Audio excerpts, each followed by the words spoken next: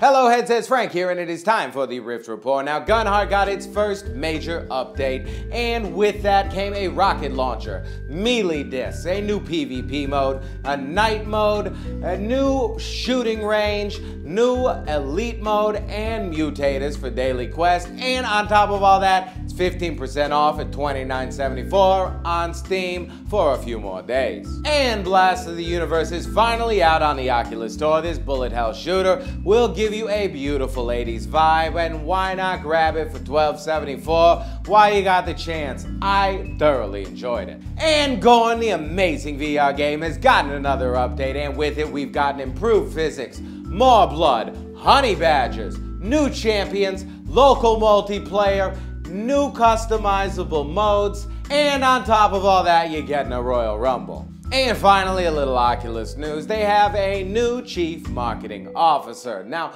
welcome to the team, Rebecca Van Dyke, a previous Facebook employee. Now, anywho, thank you for coming through, but before I go, I'd like you to know that I will be back tomorrow with more Rift Report. Well, not tomorrow, Monday. Anyway, have a great weekend, you guys. You're beautiful.